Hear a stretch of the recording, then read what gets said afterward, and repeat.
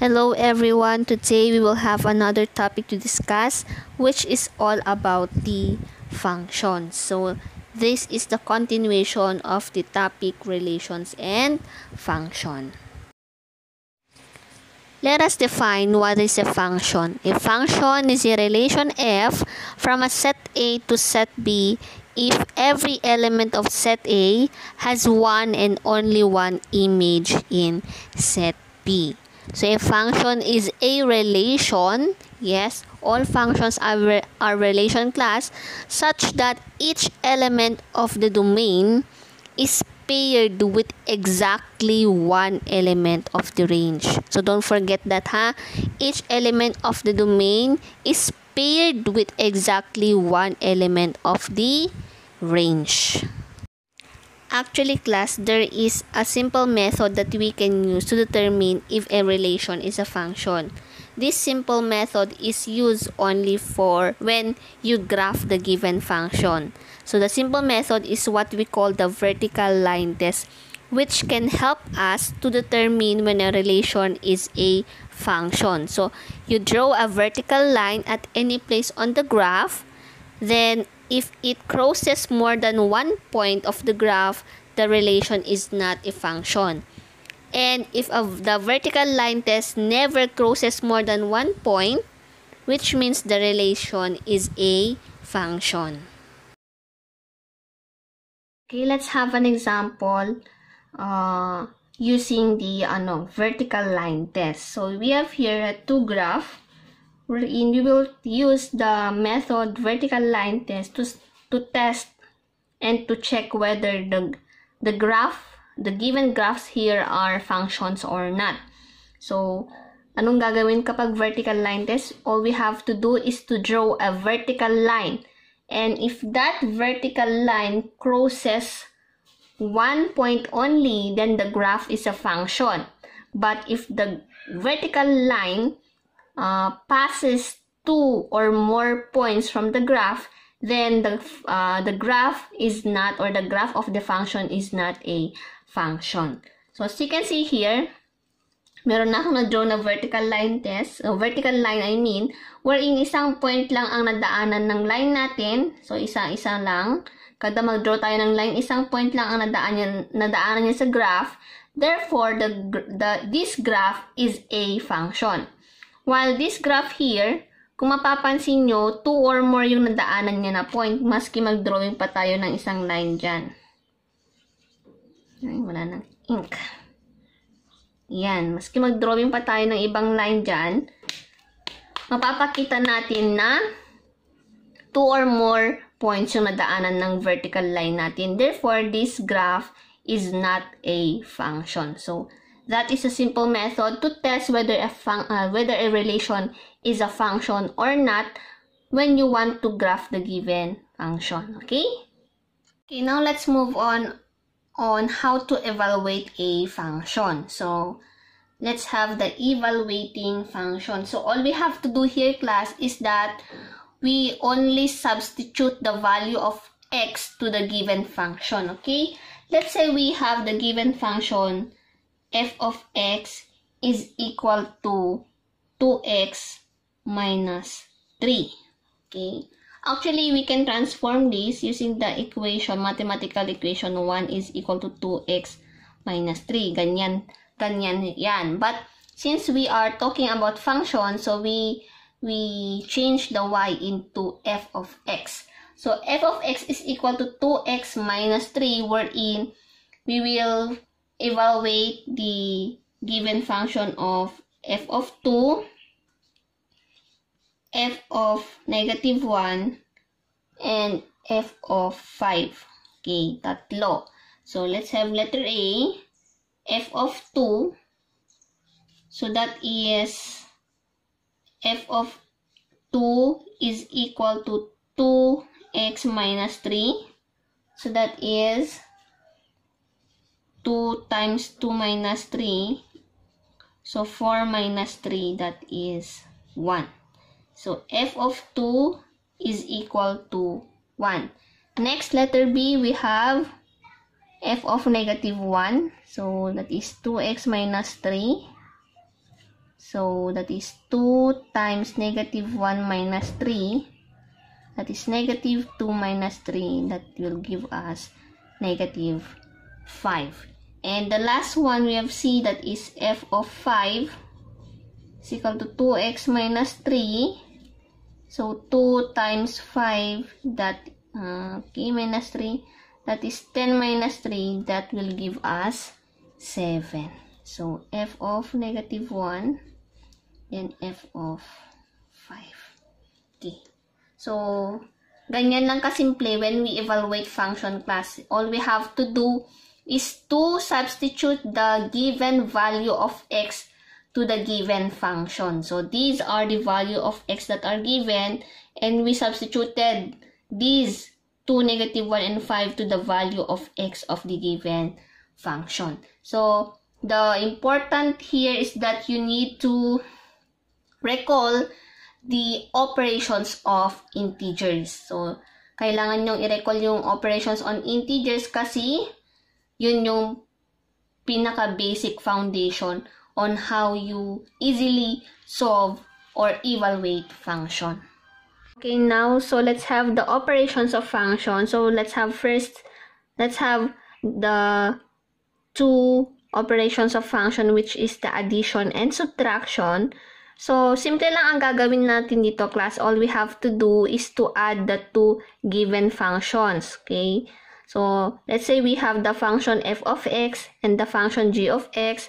So, we add or subtract the two given functions. So, when we have addition, so we add, that is f of x plus g of x.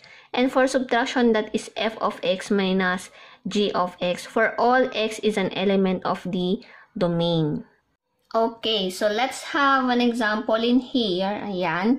So, given the two functions, which is f of x is equal to 3x plus 1 and g of x is equal to x squared minus 5. So, when we add the two given function, that is f plus g of x, the quantity g of x is equal to f of x plus g of x. So, copy the given function, f of x, that is 3x plus 1. Then, g of x, that is x squared minus 5. Then, kung may mga exponent kayo nakikita, you arrange the terms from highest exponent to lowest. So, meron tayong x squared dito, kaya nauna kong nilagay si x squared plus, tapos 3x, then copy the constant number, which is 1 and negative 5. So, x squared plus 3x now, 1 minus 5, that is negative 4. So, the answer for the addition of the two function is x squared plus 3x minus 4. Ganyan lang siya, class. Next, let's have the subtraction naman. So, the quantity f minus g of x, that is f of x minus g of x. Then, copy the given function again. So, 3x plus 1 minus x squared minus 5. So, mas magandang maglagay ka ng parenthesis to separate the two given function para hindi ka malito later, lalo na subtraction ito. Kasi for subtraction, we need to change the sign of the subtrahend and proceed to addition. So, this is the subtrahend. So, that will be, since the sign of the x squared here is positive, we will change it, that will become negative. And the sign of 5 here is negative, we will change here, that will become positive na. So, addition na yung operation natin dito. Okay, so, since the sign, and we arrange again for highest exponent to lowest, so, that is negative x squared kasi negative si, dito, negative yung sign ni x squared dito, plus 3x, plus, copy the constant 1 and 5. So, that will give us negative x squared plus 3x plus 6. Ayan. You don't need to multiply negative 1 here just to make this positive. As it is na ganyan na. So, the answer is negative x squared plus 3x plus 6. Ayan. So, yun nga. In here, class, evaluating functions and operations of function, you need to familiarize yourself about the operations of integers. Most especially on how to add different signs of numbers and how to subtract also. Okay, so we have now the last three operations, which is the multiplication by scalar, multiplication, and with the division. So for the multiplication by scalar class, all we have to do is to multiply the value of a to the given function. Yan. So, magmumultiply lang tayo ng value ng a sa mismong given function. While for multiplication, two given function is here. We need two given function here wherein we will multiply the two given function. So let's say we have the function g and the function f, the function f and the function g. So that is the multiplication of the two function, that is f of x times g of x. So magmumultiply tayo dito ng dalawang function. And for the division naman, magdi-divide lang naman tayo. Parang yung mga numbers na we add numbers, subtract, divide, o multiply, pinalitan lang yung numbers doon ng function mismo. Okay, we have f of x divided by g of x such that g of x is not equal to 0. So, dapat ang g of x natin ay hindi siya equal to 0. Why? Because it will give us an undefined answer. So, dapat si g of x natin ay hindi siya equal to 0. Okay, so let's have an example. Okay, so let's have an example in here. Same function ang ginamit ko. So we have 3x plus 1 and x squared minus 5. F of x and g of x. So for the multiplication of f of x and g of x, that is 3x plus 1 times x squared minus 5. So you can use the FOIL method here, class, wherein the first term, outer term, inner term, and last term. So, pag first term, yung first term natin, that is 3x times x squared, that will give us 3x cubed. So, you add the exponent. So, exponent nito is 1. So, 1 plus 2, that will give us 3. Outer is yung nasa labas. Ano yung nasa labas? Itong 3x, tsaka itong 5. Labas. So, 3x times negative 5, that will give us negative 15x. And inner, yung nasa loob naman, so 1 times x squared. So 1 times x squared is x squared. Then the last term is yung 1 and negative 5. So 1 times negative 5, that will give us negative 5. Then we arrange now our exponents, our terms. So that will give us 3x cubed plus x squared minus 15x minus 5. Or you can also, kung hindi kayo familiar sa FOIL method, pwedeng long method, yung ganito. So, 3x plus 1 tapos x squared minus 5. Yan. So, parang nagmumultiply ka lang din ng 2 digits or 3 digits number. So, 2x squared times 3x. So, 3x cubed. X squared times 1, that is plus x squared, tapos negative 5 times 3x is negative 15. So, hindi mo dapat itapat sa x squared kasi hindi siya kaparehas. Tapos, minus 5. Kaya, parehas pa lang din yung lalabas na sagot. Ayan. Kulang na tayo ng space kasi, ayan. So, kapag division naman is, magdi-divide lang din tayo. So, 3x plus 1, yung f of x natin is 3x plus 1 over x squared minus 5. So, yan na ba yung sagot, ma'am? Yes, yan na yung sagot kasi we cannot simplify this anymore. Hindi na natin pwedeng i-simplify yan. Unless, kung may pwede ka tayong i-cancel, wala naman. So, wherein x is not equal to positive and negative square root of 5. Bakit? Kasi kapag positive and negative square root of 5 ang value ng x natin, magbibigay siya ng undefined na answer. Okay? And the last example, let a is equal to 2. So, nagbigay siya ng value ng a. So, what is a f of x daw? So, that is a f of x is equal to 2 times 3x plus 1. So, distribute 2 times 3 is 3x. 2 times 1 is 2. So, that is 6x plus 2. Reminder lang, class, dun sa division. Baka sa tingin nyo, puro pag division na i-substitute lang yung value ng function, wala nang pwedeng magalaw, dun na lang yung sagot. No. Let's say we have two given function here. So, f of x is equal to x squared plus 10x plus 25. Tapos, g of x is equal to x plus 5. So, if we get the division of the function f of x and g of x, so, over ganyan. So, that will give us x squared plus 10x plus 25 all over x plus 5.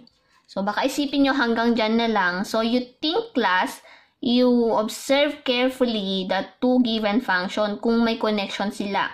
So, in here, this one, pwede kasi natin isimplify to ng x plus 5 times x plus 5. So, we factor out this one. So, kung ba ito, pag multiply natin, babalik din tayo dito, class. So, over x plus 5. Ayan. So, pwede tayong makancel dyan. Ito at saka ito. Kaya, ang magiging sagot na natin ay x plus 5. Ganyan. So, hindi po lahat, class, ha? Hindi po lahat. May mga pwede tayong i-simplify. Okay? So, yan yung gusto ko lang tandaan nyo when it comes to division of function. Ayan, so for your drill class, please answer this one. Okay, so we have two given function, f of x is equal to x squared plus 5x plus 6, then g of x is equal to x plus 3. So you solve these four problems here, the addition, subtraction, multiplication, and division. Kung mapapansin nyo, merong value ng x dito. Okay, that is 3 and negative 2. So, kung nakuha nyo na yung parang pinaka-final answer nyo, you change the value, you substitute now the value of x kagaya nung evaluating function. So, these two problems here are combination of operations and function and applying on how to evaluate a function. Okay?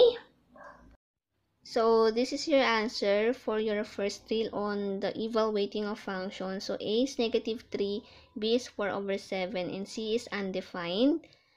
And for the operations of functions, so this is also the answer, 36x squared plus 4x plus 3, 36 and x plus 2. So, check your work kung saan kayo nagkamali, okay? That's all for the topic about functions, how to evaluate function, how to test a function, how to test if the relation is a function, and what the application of operations of functions. So thank you for watching and listening. Bye bye and God bless everyone.